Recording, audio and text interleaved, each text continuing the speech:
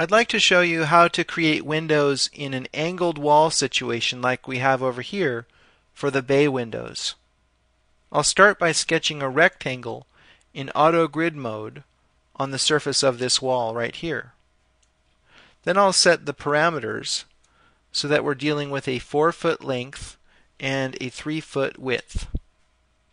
I'll turn off auto grid. And next I'd like to get the window at the proper elevation. I'll do that by moving the window down to 0 in Z, and then I'll go to offset mode and move the window up a distance equal to half of its length. So in this case that would be 2 feet.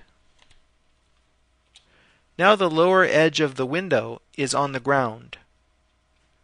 I'll enter the sill height of 30 inches in the Z text box, and now the window is at the correct elevation. Now I'd like to move that window over within the wall segment, so I'll change the reference coordinate system to local and just slide that window over. Now I'd like to have 3 windows here, and ideally I should instance them so that they share the same set of parameters. This can be a little tricky because what we need to do is mirror this rectangle over here. And to do that, we need an object that represents that distance. And I will do that by sketching in a line right on the top of this wall from here to here. Notice that that line is not straight across, rather it's diagonal because I snapped to these vertices that are at the midpoint of the NURBS surfaces. I'll go into the vertex level and move this vertex here to a value of 0 in X, and I will match that over here by right-clicking on its X spinner. I will also center the pivot to the object so that the pivot point is now at the midpoint of the line. This will be a tool that we will use to mirror the rectangle around to the other side.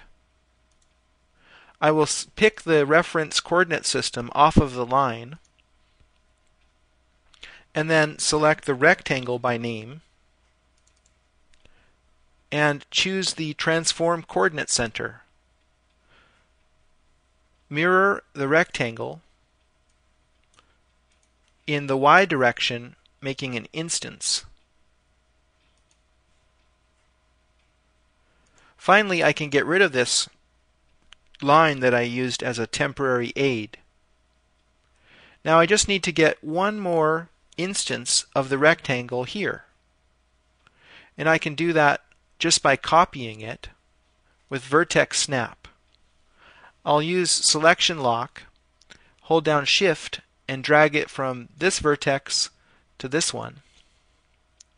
I'll make an instance, and this time I need to rotate it, so I'll use the Align tool.